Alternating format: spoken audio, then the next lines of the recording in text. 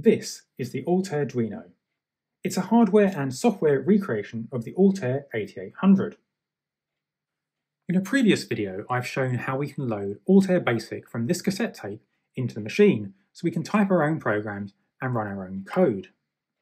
In this video, I'm going to explore the Altair Disk add-on. Just like the original Altair, the Altair-duino supports hardware expansion.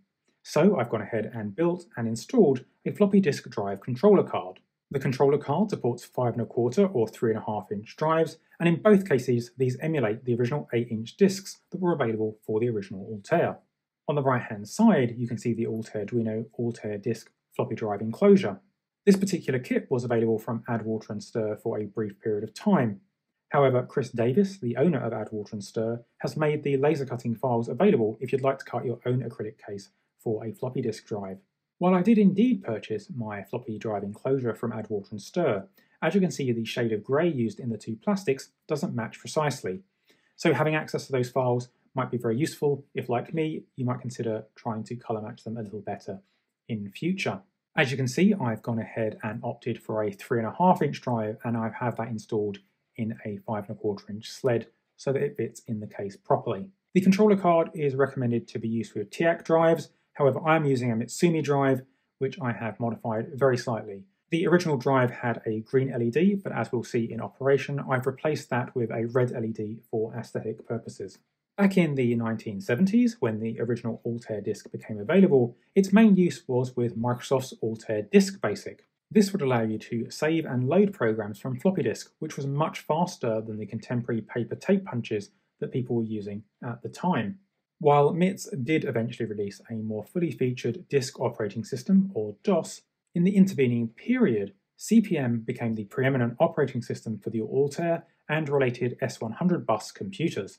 CP/M was originally conceived, programmed and designed by a Dr Gary Kildall. It was used to allow him to connect his floppy disk unit to his Intel Intellec microcomputer. CP/M offered a consistent way for user programs to interface with the display, keyboard, and floppy disk unit. While there's lots to say about Dr. Kildall and his role in early computer history, I think one of the most important was actually his public-facing role as the co-host of the Computer Chronicles with the show's creator, Stewart Cheifet. Many of the episodes of the Computer Chronicles are available free of charge on the Internet Archive. So if you're at all interested in the early history of computing, then I'd encourage you to head over to the link in the description and check out some of the videos there. I've actually got a copy of Gary's operating system CP/M on this very 2000s translucent pink floppy disk right here. But the Altair is a very basic computer. As we know from my previous video, when you turn it on, it doesn't really have any concept of any external storage or even the keyboard and display. So if I stick the disk in the drive, how do we get the data off the disk and into the computer's memory? As this is an Altair-duino rather than an original Altair, I can use the built-in software to load the disk. In this case, all I need to do is flip this switch up here and depress the aux1 switch. As you can see, we're now running CP/M 2.2b version 2.3 for Altair 8-inch floppies. As I mentioned, the disk drive on the right emulates an 8-inch floppy that would have been used with the original Altair. But what about if you didn't have an Altair-duino? How would people do that back in the 1970s? Well, it would be very common for you to get a PROM card, or PROM card, that would install in the machine and would contain a PROM or ROM that would allow you to load from the disk. You would go ahead and set the memory address on the front panel switches. You would inspect that memory location using the examine switch, and you would choose to run from that location. That would run the program in ROM that would allow it to access the disk drive and bootstrap the program. But maybe you didn't have one of those. How would you go about doing it then? If we think back to how you load BASIC from a cassette tape, there's an Appendix B in the user manual that tells us how to load and initialize BASIC. The way this works is it gives us a short program that we toggle in using the front panel switches. This gives the computer just enough smarts to talk to the cassette interface card and load the first stage bootloader from the cassette tape. This then loads a second stage bootloader that loads BASIC itself into the computer. The bootloader that may have been installed on a PROM card inside the computer is of course just 8080 instruction code, and so it would be possible to toggle it in on the front of the computer. However, such bootloaders for floppy disk drives tend to be quite long and complicated, and so it's not something you'd want to toggle into the machine every time you turned it on for the first time in the morning. However, if you've been slowly upgrading your computer, it's probable that you had some other ways of loading code into the machine. For example, a punch paper tape machine, or, like me, a cassette interface. One way we can avoid having to repeatedly toggle in a long bootstrap loader every morning into our machine is to store that bootstrap loader on a cassette tape like this. So let's go ahead and connect our existing cassette interface card to the cassette recorder.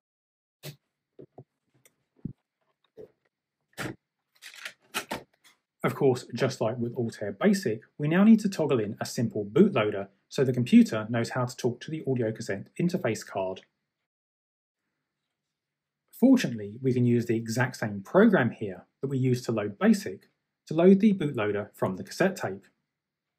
You'll notice that there's some instructions here for the different types of Basic, and for something on a disk we need to put 77 in this space here, and so that's the only modification we will need to make. If you'd like to see more information about this program and how it works, do check out my video on loading Altair Basic from cassette, and I'll have a link in the video description. To toggle the data in, I'm going to raise stop and reset at the same time to hard reset the machine and bring us back to address 0, after which I will toggle in each of the required bytes.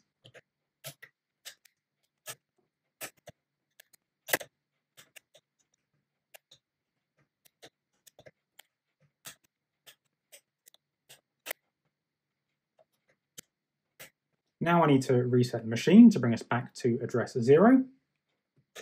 But before we can execute our bootloader, we need to make sure our sense switches are set correctly. Just like with Basic, we now need to set the sense switches so that the computer knows where data is coming from and going to. And just like before, we have a 2 SIO card with 1 stop bit, which requires a sense switch setting of 1, and that requires us to raise a 12. And we're loading from an ACR card, which requires a sense switch setting of 3, which requires us to set a 9 and a 8. We can now press run and press play on the cassette recorder. In a few moments we will hopefully see a 8 here flash a little bit. And there we go. Then it will switch to a second stage where a 6 is flashing a little bit here. And then the disk drive begins to load. At this point we can stop the cassette, and as you can see, CP/M has loaded just as before. And so this is the exact same version of CP/M loaded from the floppy disk, and we no longer need the cassette at all. This approach meant we only had to enter just 20 bytes into the machine using the toggle switches. The rest of the bootloader was loaded from the cassette that we already had, and finally we loaded CP/M from the floppy disk. So now CP/M is up and running, why don't we explore it a little together? One of the first things we might want to do is list the files that are available on the disk. And there are 2 commands we can use for that. There's dir, and this shows all the files on the disk. And then there's an optional program called ls just here, and we can run ls, and that gives us a little bit more information about the files on the disk, including the file size and how much capacity we have on the disk. We also have a program called stat, which can tell us a little bit about the disk. And as you can see, the disk is read-write and it has 10 cav space, the same information we saw here from the ls command. There's also another command called survey, which tells us a little bit more about our machine.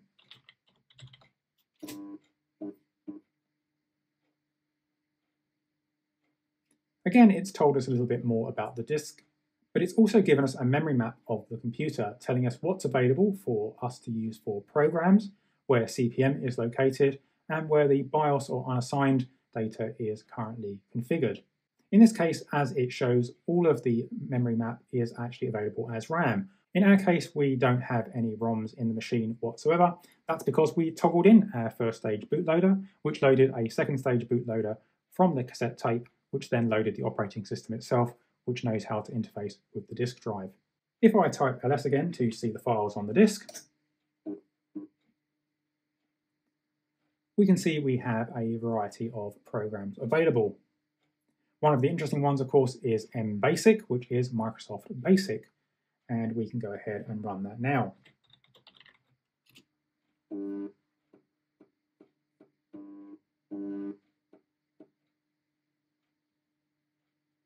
This is the CP/M version of BASIC.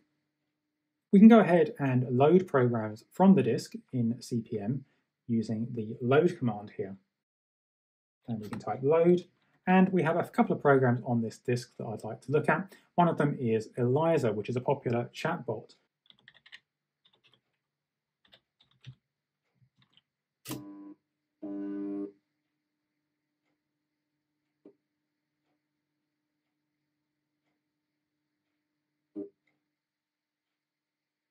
We can list the program, and we can see all of the code that makes up Eliza. So Eliza just breaks down the structure of the grammar of the words we are typing in, the sentences we are giving it, and it tries to formulate a reasonable response. So let's have a little go at Eliza. As you can see, this is a version from Creative Computing. So it says, "Hi, I'm Eliza, what's your problem?" I'm going to just say, "Hello, Eliza."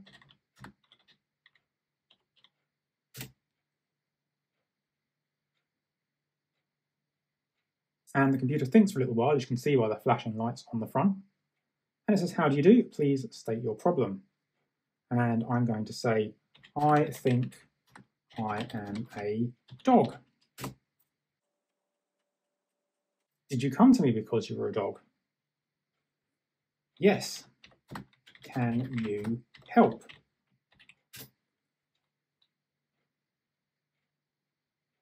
"Don't you believe that I can help?" "You are only a computer." "What makes you think I'm only a computer?" Type that correctly. "I can see your flashing lights."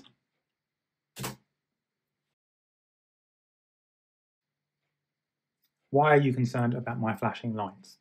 So as you can see, this is a fairly interactive little program, and kind of fun and pretty impressive for the 1970s.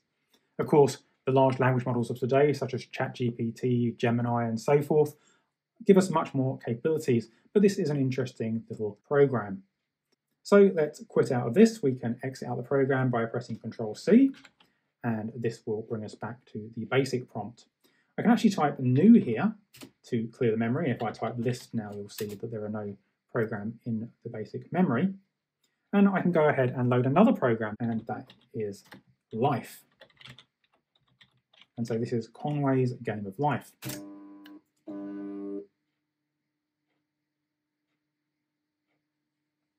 Again, I can list this program to have a little look at it. It's not particularly long. And I can go ahead and run it. And again, you can see this is another example from Creative Computing. In this case, it's asking us for our starting pattern for the computer program. And the way this works for this particular program is you start each line with a dot, and then you use stars to represent the filled cells and spaces for unfilled cells. And I'm going to go ahead and enter a common Methuselah pattern, like so. And when you're done, you type done, and then it will start the simulation. So first up, it goes ahead and it outputs the original pattern you provided, and then it will go through and calculate what the next generation will be. As you can see, this is generation 0, and there's a population of 7 live cells. Here we go, it's now calculated the first generation and updated it, and we still have 7 live cells. And this is the second generation with 9. The third generation with 9. The fourth generation with 10. And the fifth generation with 12. And this pattern will go on for quite some time, but as you can see, running it in BASIC is actually quite slow. Now, I actually do sometimes bring in these retro machines to show to my students, to show that it was absolutely possible to do them on much more basic hardware back in the 60s, 70s, and 80s. So I'm going to quit out of this program again by pressing Ctrl+C. And then I can go back to the operating system CPM by typing system. Now, if I type ls again, we can see the other files that are on this disk. And you'll see, if we look down in alphabetical order, we have life.baz, which is the basic program, but we also have life.com. Now, this was authored by someone else, it wasn't a creation of my own, and it does actually require the Zilog Z80 CPU. So I've had to configure my Altair-duino to run in Z80 mode. This means the life program wouldn't run on an Altair 8800 unless it had its CPU upgraded to a Zilog Z80. Nonetheless, let's give it a go.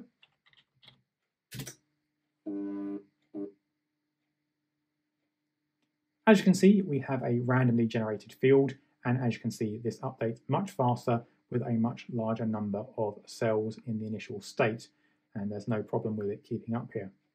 Unfortunately, I don't think there's any way of configuring the play field here or giving a count of how many cells or the number of generations. There is a restart button, and we can reset the play field to a new random pattern, and I can do that as much as I like.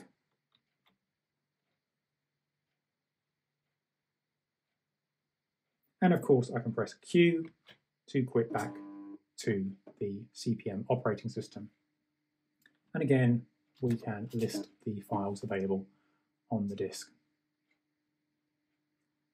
As you can see, there are a few other files available here on the disk, some important ones, such as how we can format disks, how we can create new versions of the system disk using sysgen. There's also an assembler and a basic editor.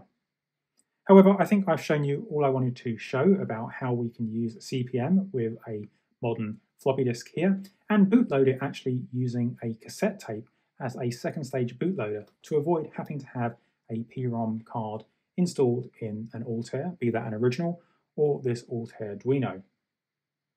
So I hope you found this video about CPM and the Altair 8800 interesting, and I hope to speak to you again soon in the next video.